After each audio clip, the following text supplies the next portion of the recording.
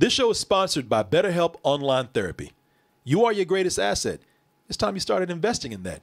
Visit betterhelp.com/double toasted and take care of you.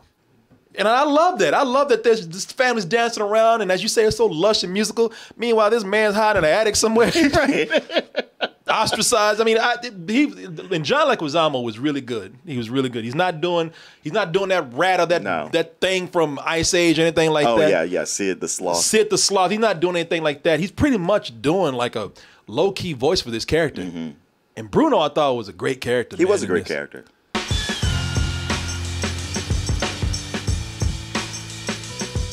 Just got back from Chicago, but we got more shows coming up. So you can catch us in Miami. And then the next day in Orlando, that's going to be January 20th and January 21st. And then you can see us in Dallas, Texas, February 18th. Go to x1entertainment.com to get your tickets. But if you go below, you can get tickets for these remaining shows over here. I don't know. This might be history in the making, this movie that we see. Not too many Disney animated movies about Colombia. I know that Disney was working on, I heard they were working on a family animated film about Pablo Escobar at one time. But Narco teens. Yeah. For some reason that got dropped. I think Pixar's going to pick it up, though. Oh, okay. You know, they don't mind doing some daring different things out there. But, hey, now we're here, though. Now we got Encanto. Mm-hmm. And Encanto, that is about tell you a little bit about this. That's about the Madrigal family. That's right. The magical Madrigals. The magical name Madrigal. The magical Madrigals. They live in a magical town. And all that magic is coming from the Madrigal house. They got enough magic for a whole town. Started, and you saw her a little while ago over here. There she is. She's not so young right here, but back in the day, young abuela, Alma, who's voiced by Maria Cecilia Botero. Back when she was a young fine thing. Mm-hmm. Hey, watch out though. She was married. Actually, not too long though. Sure. Yeah. Over in her village, some attackers came through, forced these people from their homes, and they were forced out into the woods. Unfortunately, Alma, she lost her husband. She lost her love, and she looked up in the sky and said, "Damn, give me a break. If you are up there, just to hell with me, just protect my babies." Right. And somehow she whipped a candle out of her ass. Out of nowhere, a magical candle. Out of nowhere, a magical candle. And grew a whole village. Hey, we're talking about magic. She probably did pull it from my ass, but a magical candle. She was like, "What am I sitting on? Oh, what candle?" Magical candle that doesn't stop. It stays lit.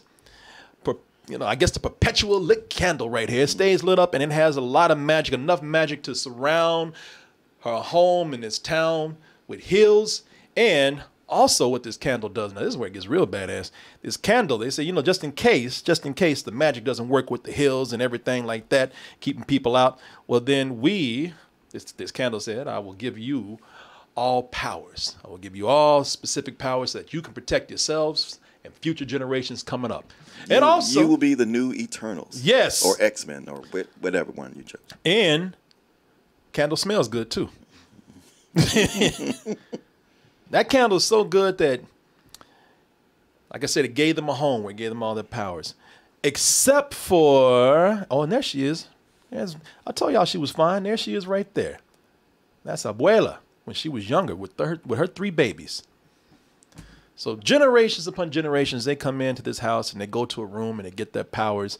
Everybody steps in, walk in, get a power, walk out. Cool. Except you, Bianca. Mirabelle. I'm sorry, Maribel. Yeah. Maribel. They ain't shit for you in here. You're right. Yeah, you got those glasses. I don't know about coming you. In here with that. Your nerd ass. Ain't nothing for you in this house. You can use the toilet or get yourself some water or something, but ain't no magic in here for you. Which is sad because, what do you do? What do you do when you're living in a home full of magical people? You got a magically powered family, and you're the only one. Your powerless ass ain't got nothing. This magical house is falling apart, but nobody wants to listen to you. Because again, who's going to believe your little powerless ass? Exactly. Yeah. And we just keep you around to be nice, right? Yeah. We just keep you around because you family. Otherwise, your ordinary ass be out in the street like everybody else. Like everybody else. Yeah. Coming to worship us. Yeah, exactly. Or is there a magic inside that just no one sees? Let's go ahead and take a look at this trailer for Encanto. Like Señorita Perfecta, Isabella. But Mama, why am I the only one that didn't get a gift? You're just as special as You suck. That's what the house don't like you. Neither do we. Get a job. There's light where you least expect it.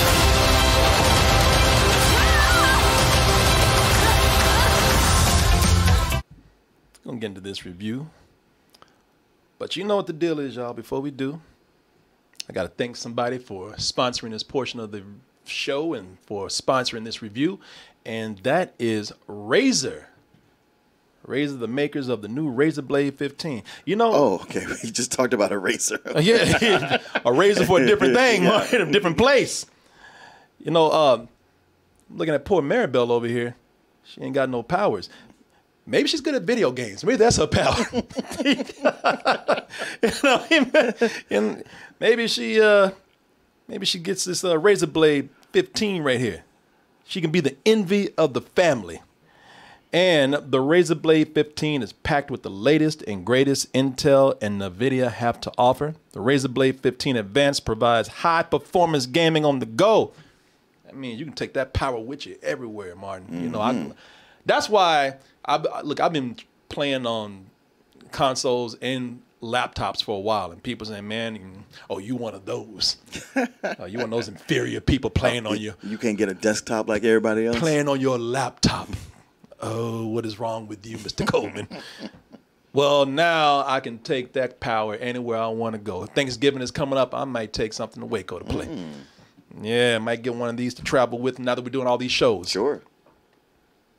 All Razer Blade 15 models are equipped with beautifully calibrated displays, including a full HD panel with with a fast 360 hertz refresh rate, Martin. Nice. Yes. I like that. You don't know what it means, but you know it's nice. Well, I know it means that when you play, you're not going to have a big lag. Like yes. you might on a lot of other laptops. Everyone knows a gamer that might appreciate something like this, or you might want it yourself. Start your shopping early right here.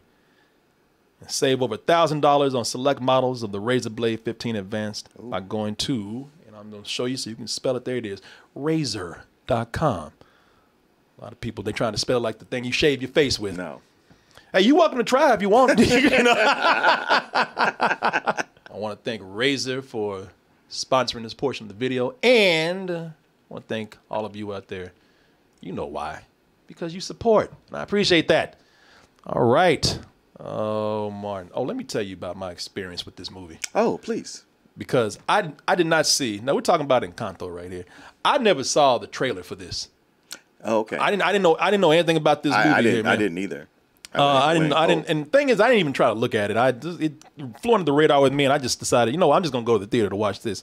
So I went in not knowing what this was about. So when things started happening, it was a little odd for me what was going on here. At first, I thought this was going to be a big message movie about the plight of refugees. You know, because it started out with these people running from the village and whatnot. I was like, all right, you got Lin-Manuel Miranda, his name's on here. And I was like, okay, all right, we're making a political movie right here. Way to go, Disney. I thought y'all was scared, but apparently not. Yeah. That did not last long. That did not last long. Those people ran from their oppressors, settled in this town, and the shit got weird after that. And I didn't know what the was going on. These Colombians start getting powers, super strength, controlling the weather, the power of good luck. And I'm like, this is the Colombian X-Man. Yeah. Right here. Yeah. I was like, man, they even got a house and they got a Professor X. I know. All they needed was a jet. A Professor Eke. You know, that's it. Man, this is a Colombian X-Man home for the weird and the talented and the gifted right here. One woman just got a cloud that follows her everywhere she goes. She's like a up storm. No. I mean, she's literally Storm. She creates storms, but they only affect her. Yeah, somebody said, Professor Sore Eke.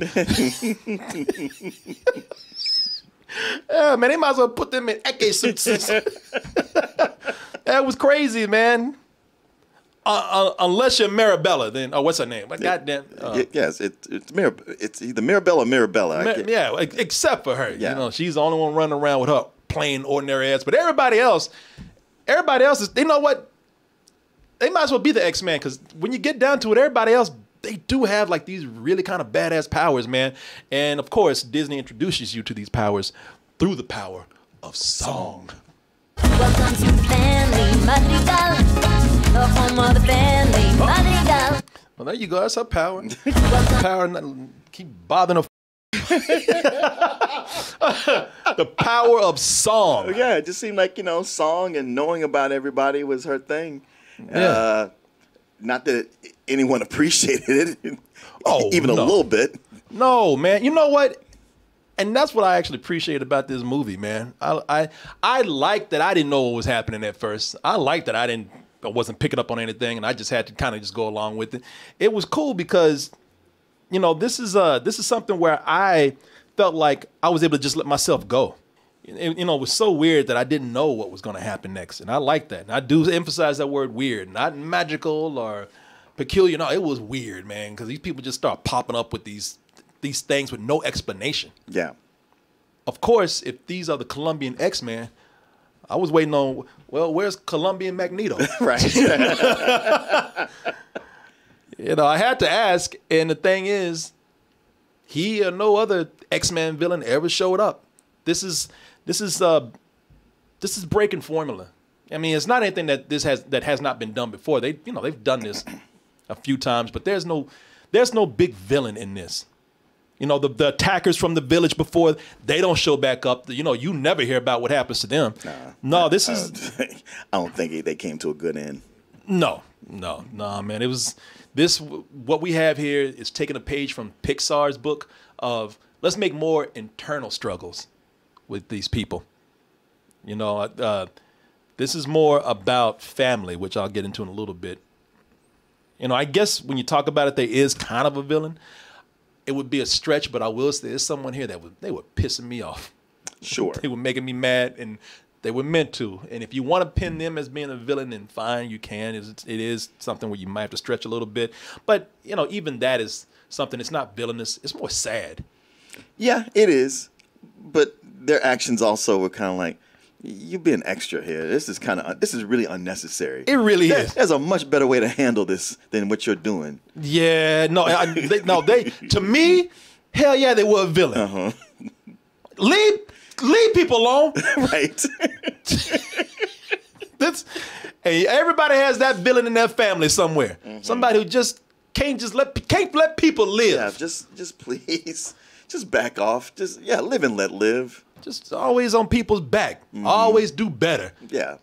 You married yet? I don't like that girl you with.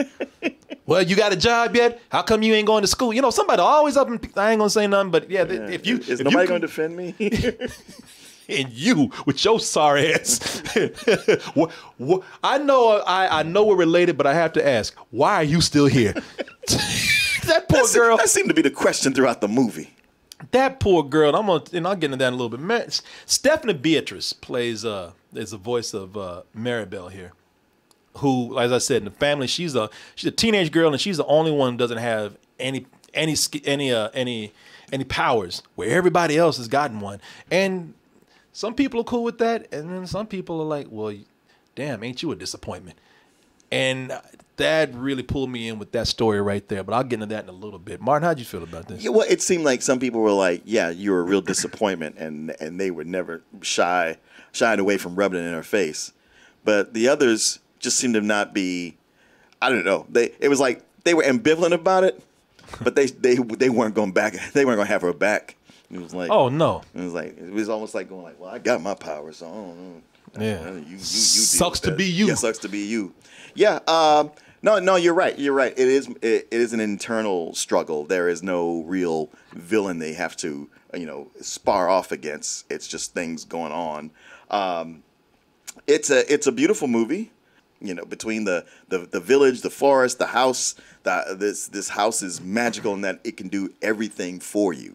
You think you got it made with your nest and your echo and calling out commands, but this house does things before you even tell it. Bitch, you ain't got magic. Yeah, yeah. There is that. One of the really cool things about this is that it shows Latin culture, especially Colombian, where you have like a big criticism that came up with In the Heights with colorism, where it's like, oh, it's all light-skinned Latino people. Here shows it how it is, where you have people of so many different shades that some may look white and some look black, almost African, and that's accurate. And it's good to see that interplay with everyone in the family. Yeah, people. That's one thing I was going to talk about, and I'll get to that in a little bit because I tell you, I'm gonna get back on this family thing right here because the lack of a main villain here is making this more intimate and personal. When I say personal, it's because we can relate to this right here, especially if you have a big family. Now, if you're only child in a small family, maybe this is something where you're not relating to it as much, but people like this. At least you've seen people like this on TV. This makes the Fantastic more relatable because it centers on family problems that all of us we've experienced and can relate to on some level. And these issues are dividing the family. It's one of those things where everybody looks at you from the outside and they think, oh, your family's so cool. Your family's so awesome, man. The whole community loves your family. When you get right down to it, that family's being torn apart from the inside out. And that's what's happening here. They got a character, and everybody knows about this character because you got this character part in your life. Everybody got that uncle or that cousin who ain't right. And don't nobody tell him about family functions, reunions. When you leave the house, your mama told you, hey, if Uncle Jimmy come by, don't answer the door. And don't let him in the house. Don't let him in the house. If I'm here, don't tell him I'm not here. Everybody got that uncle, that cousin like that. Everybody got that grandmother that they're scared of. And the whole family's scared to say something too. But also, some of you might experience this yourself. It's that fear and that experience of not living up to the family standard. Here, the metaphorical explanation for that is magic, But look, I was that kid. I was the what the hell is wrong with that kid? I know what that was like. Why you always crying and drawing and shit? How come you ain't playing no sports? Anything like that. So so Maribel, I can relate to with that. Yeah. When everybody's looking at her and like saying, okay, you're the late bloomer here. What's going on? So, all these things that happen in this movie right here, I felt like this is cool. Let's just concentrate on these people because we don't need no villain. Man, their problems are big enough as it is. And I really like that, man. And also I like that you got these problems, but it's still a Disney animated family film, and they could make it real sappy. We could get very melodramatic with what's going on here, but they don't. It's never sappy, despite some of the heartbreaking moments that are in here. And I really love that Maribella has no powers. I really like that character, man, because they show people in here, even our own family members, like, girl, you hear Maribella ain't got her powers yet. What's wrong with her? Oh, man, hey, Maribel, how you doing? People are... Yeah, your cousin's about to get his powers, but you know what? Maybe you shouldn't be here because you being around might make him not get his powers. They actually tell this girl, you know how you can help? Just go away. Go. Man, they treat her like dirt, man. But we never get to like Cinderella level right here, man. She, I love this character because she just takes it all in stride. She's like, all right, but still got y'all's back, man. I'll be over here if y'all need me. And it's cool, man, and it really makes you feel for her without having to make any kind of real melodramatic scenes of crying. Her running away. Maribella, come back. Come back. No, they don't do that. Right. She goes away, and when she goes, she figures out there's something wrong with the house, and of course, no one wants to listen to her. And all of this could be something where they're just playing this up. And they don't, man. They don't. And for the most part, they're able to find the right level of sadness, the right level of heartbreak, and keep it going. Keep it still kind of festive. Keep the humor and the comedy going on. I really appreciated that with this, man. You know, they didn't want to bring anybody down. This is still supposed to be something that it wants to send you out with a positive feeling. And it did that with me. Okay. Yeah. I hear everything you're saying, and maybe because I don't come from a big family, but I just never really connected with this that much. I looked at it; it was beautiful, and the stuff you said about Maribel, I liked all that, but at the same time, it was always singing, and so much of it felt kind of made up on the spot. Maybe there's just that. At least for me, that tipping point with Lin-Manuel Miranda, because I was like, I'm really starting to see the pattern of how he, writes these songs. And and there's a couple in here, especially the opening, and two or three of them that I really liked, but some of them I was like, yeah, it just feels like more the same thing. From all of his other movies. Yeah, I wish I loved this the way everybody else does, but it just, it was nice, but it just wasn't working that well for me. I get what you're saying with the songs and whatnot, and maybe Lin-Manuel Miranda just hitting that point where he's everywhere now, because he really is doing a lot. He's putting out 1 or 2, 3 projects every year, so it is something where I can see if you getting, Manuel'd out. Well, yeah, it's just that like at that point when you're Neo at the end of the Matrix, where you can see the ones and the zeros and how everything is made. It's like, okay, it's kind of not that special. And, I liked it better this time or that other time. Yeah, man. No, I really did like this. Like I said, I guess I felt I felt a lot for them. For me, I don't care about all the rules of the world. Like I said, I kind of like that if they set it up in a way where that's not the center of the story. It's not the attention of the story. I can deal with that. We're dropped into this world, and maybe we'll find out about it later. Maybe we won't. Right now, we're concentrating on these people, and I felt enough of a story there with Maribella to be like, all right, I'm just invested in this. I really did feel bad for her, man, because I did too. Like when she's going around trying to tell people, y'all don't understand, y'all's world is about to come crashing down. Yeah, and they're gaslighting her. And everybody's like, you powerless bitch, anything for attention. I know. Wow, now you're just making up stuff. That is low, Maribella, low. No, but Lisa, if you know what's hurting the magic and it gets worse because you won't tell me what's wrong. Nothing's wrong. Wow, sorry, that snuck out there. I like the way this dunk over here. She lying. She full of shit. Somebody said Louisa can get it. Man, Louisa she's big and she was fine as hell too. She had like some Colombian She-Hulk thing going on. Yeah, she did. Yeah, she was there. Thick is what y'all like to say. Louisa was fine. Y'all have... This Louisa kind of girl, y'all have fantasies about her like pinning you down and not letting your ass up for a while. No, man. Nah, and I showed that clip too because I always thought that they were doing some really cool bits of comic business going on throughout, man. I was always giggling and laughing at the little things they do. Now, I will tell you what I don't like, and it's not much, but you talk about songs, sir. I heard you mention song, Martin. I did say I said something about songs. You mentioned something about songs there. I like the songs in this, but there's certain musical numbers that I don't like in any Disney movie, and it's just me. There's nothing wrong with them, but a lot of these musical numbers here, they're weaving and dancing through the family. They're introducing characters. It's part of the story. Now, there's a thing that musical animated movies do, and Disney kind of has created this, but a lot of people do this.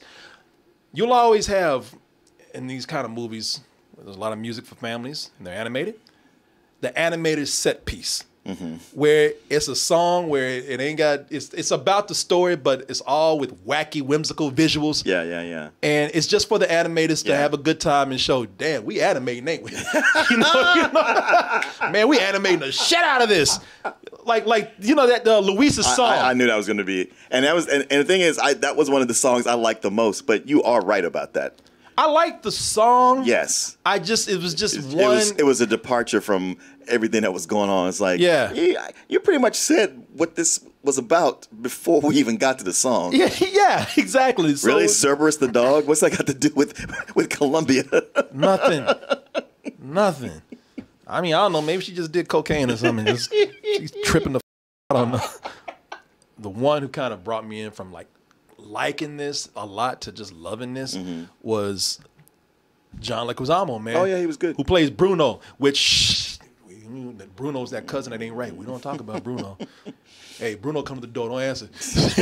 You know the way they were talking about Bruno, you would think he was going to be like the pest, and he wasn't at all. No, and it really was cool because it just drove home more how messed up this family is, man. And I love that. I love that this family's dancing around, and as you say, it's so lush and musical. Meanwhile, this man's hiding in an attic somewhere, right? Ostracized. I mean, and John Leguizamo was really good. He was really good. He's not doing that rat or that thing from Ice Age or anything like that. Oh yeah, Sid the Sloth. Sid the Sloth. He's not doing anything like that. He's pretty much doing like a low key voice for this character. And Bruno, I thought was a great character. He was a great character. Lin-Manuel Miranda. You were right. You said it, Martin. That fool learned from In the Heights. If somebody told you better put some blackness up in here, not brownness. You better put some black, complete with afros and everything. I want to see some nappy hair up in here. Biracial kids and everything, man. Yeah, I thought that was kind of cool. It's very cool. You went from anywhere from European Latin that's white-like to Africa black, and that was brilliant. I thought that was cool, man. I love seeing that. The Bruno song, by the way, also talking about songs I don't like. I love that Bruno song. That was probably my favorite one. We don't talk about Bruno. We don't talk about Bruno. Shh, Bruno here. Fuck Bruno. Art direction, needless to say, is good. We talked about that already. You know, I got nothing to follow up with that. Where you said that this is lush, right here. But there are so many scenes, man, where the colors. They just know how to coordinate colors in here so well. I want to eat this movie, man. The girl who I'm sure you can.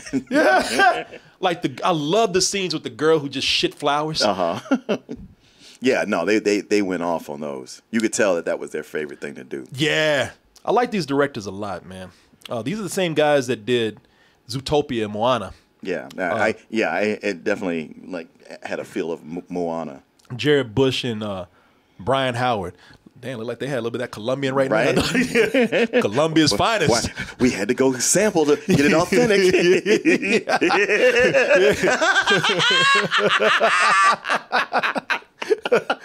Where you think all those colors come from, huh? Think we just do that shit naturally?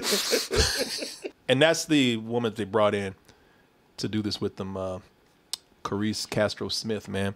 And, of course, Lin-Manuel Miranda came in to add to the story and, of course, contribute the songs here. And I think you got a point, man. I can understand people saying, all right, I'm tired of seeing this dude.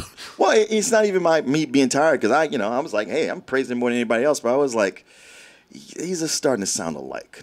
You know, the Disney design is always, the characters, they're always the same, but I love everything else around it. You know, the character design, that's their thing. That's not going to change. But I thought they went all out with everything else. It's a beautiful looking movie. It's fun. Most of the songs are really good. If somebody likes it, I mean, I think it's a very likable movie. Yeah. I can only speak for myself that I was kind of let down. It was, it didn't have, any low lows, but I didn't get the high highs I normally get. And I'd rather watch a movie that's imperfect that still gives me that oomph than one that I just go through not really feeling it. So it's kind of a low matinee for me. You know, it's like I said, no memorable villains or princesses here, but that's something I appreciate. That made it more relatable to me and more intimate, and I really, really enjoyed that. But then again, I'm kind of partial to breaking from formula like that. That's why I love when Pixar does that. That's why Inside Out is one of my favorite movies. Sure. So it's just a personal appealing to me. So yeah, I give this a full price. I like this a lot. Simplicity sometimes is better for me in a movie. I don't need Disney to always make these big productions, man. Just give me something nice. Give me something simple. Give me something colorful to make me smile, and I'm good. That's how I was with Luca. where I was like, this is simple, but I just absolutely love it. Okay. Well, there you go. Yeah, I liked it. Didn't help that I actually, or maybe it did help. I did a little Colombian when I went to see this movie. Colors, man. Yeah, colors. see, Alamo Drafthouse needs to have one of those nights. Come see Encanto and get a little nose candy. Put that on the menu. Everybody do a bump whenever they sing. Sugar night. Hey, everyone, support our Patreon, which helps us to continue bringing you our live streams, videos, and podcasts while bringing you new content such as exclusive live streams and animated shorts.